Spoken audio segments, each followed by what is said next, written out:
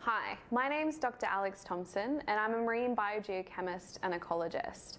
I also work with startups and small businesses to make their industries a little bit more sustainable by helping them to develop new tools and resources to green up what they're working on.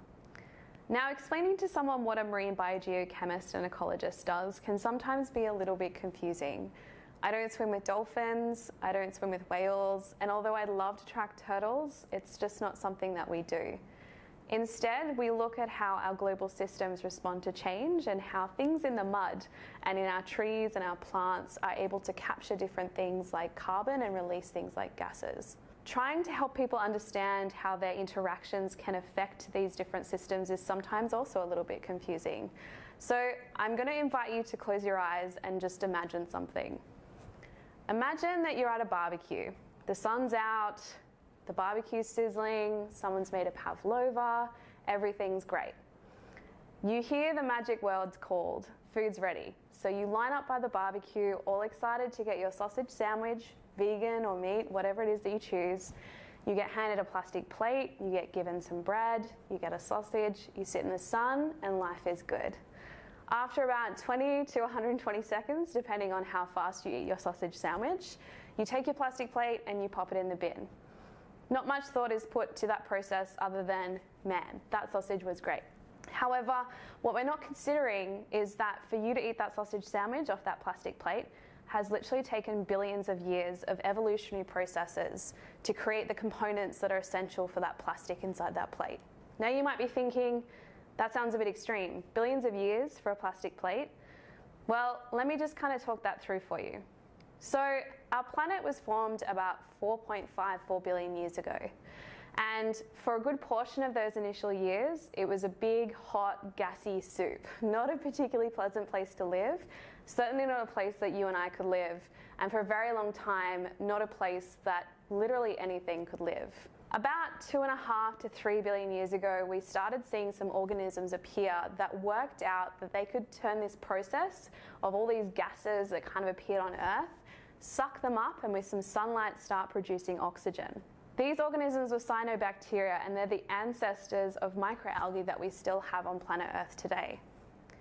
So all this time, about 2.5 billion years ago, these tiny cyanobacteria were sucking up carbon from our ancient atmospheres, producing oxygen at such a rate that they were actually able to produce Earth's atmosphere as we know it today. They produced so much oxygen that all life on Earth was able to evolve, and over time we started seeing like plants and animals, dinosaurs, all the way to humans, you and I, appear on Earth.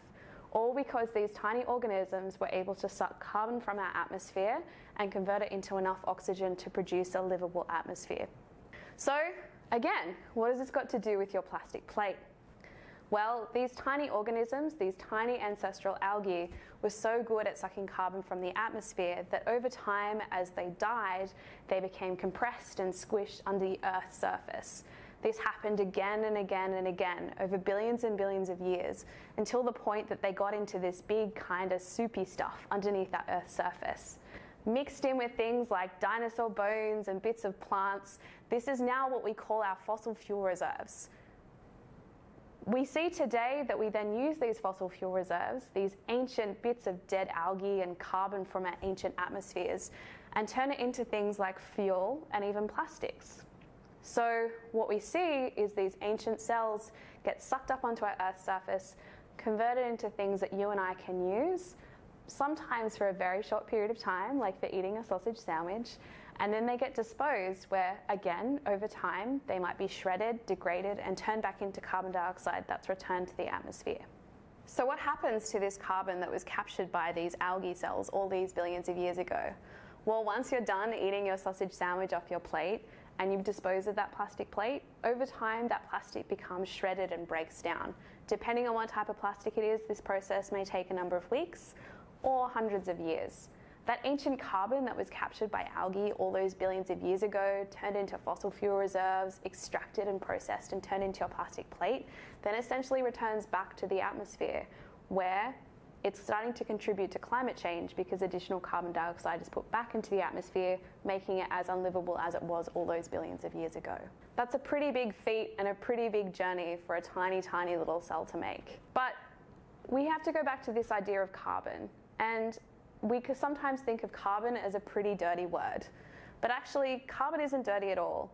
Although it makes up a lot of dirt, it's also a really essential element that makes up things like you and I, cars, computers, plants, tree trunks, and the food that we eat. In fact, everything organic on this planet uses carbon as an essential building block. There's nothing bad about carbon, except it's just one of those things that if it's in the wrong place and it's too much in a wrong place, then it can cause some pretty big problems. As we know, a lot of the drivers of global climate change is too much carbon dioxide in our atmosphere. And just like our plastic plates, if we have carbon in the wrong place, it can cause some pretty big problems. So let me backtrack a little bit. How do we get plants to actually capture and store carbon? And how do these ancient algae cells get so good at capturing carbon from our atmosphere and helping it turn into a livable atmosphere? Well, like you and I, plants and anything that photosynthesize essentially breathe, except instead of breathing in oxygen like you and I do, they breathe in carbon dioxide. They don't need the oxygen, so they put that back out so we can actually breathe and it forms a livable atmosphere. And the carbon that they're able to capture is incorporated in its leaves, its roots. If it has a trunk, it's incorporated in its trunk. And over time, as that plant or that tiny microscopic photosynthetic cell grows, the carbon stays within its body.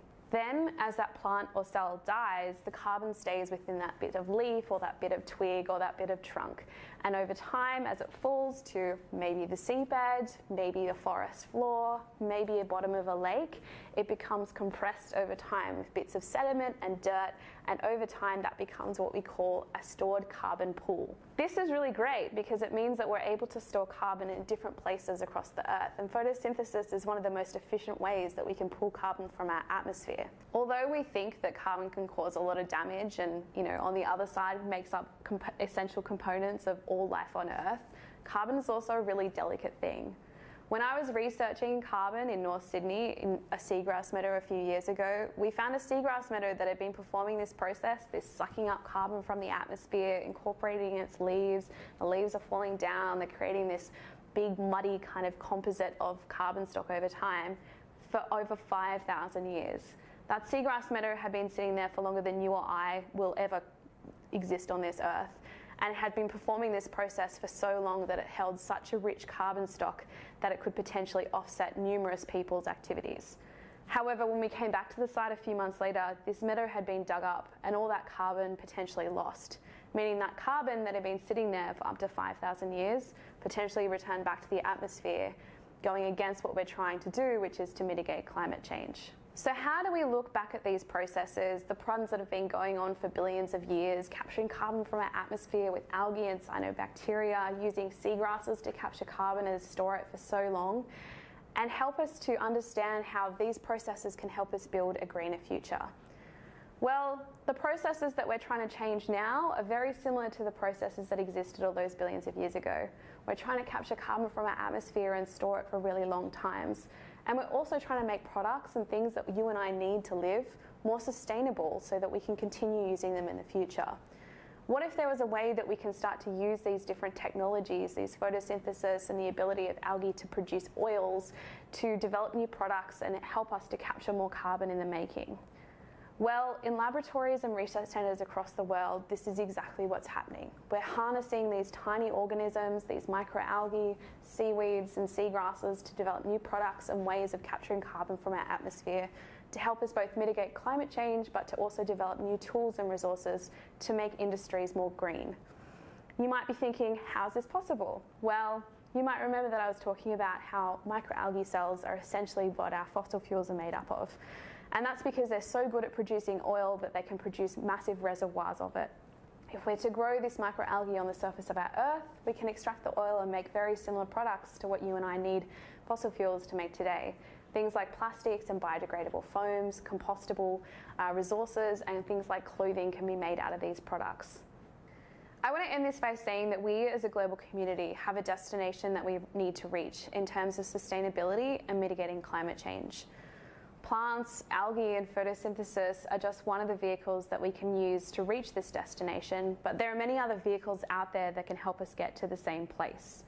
If I was to ask you one thing, it would be to go out there and find what these are. Across the world, there's many different technologies, evolutionary processes, and reservoirs of knowledge that are out there that can help us get there, but it's going to take your support, investment, and engagement to really get these things going. If I was to ask you one thing, go out there and find which ones to support, and don't forget about the plastic plate. Thanks, I'm Alex Thomson.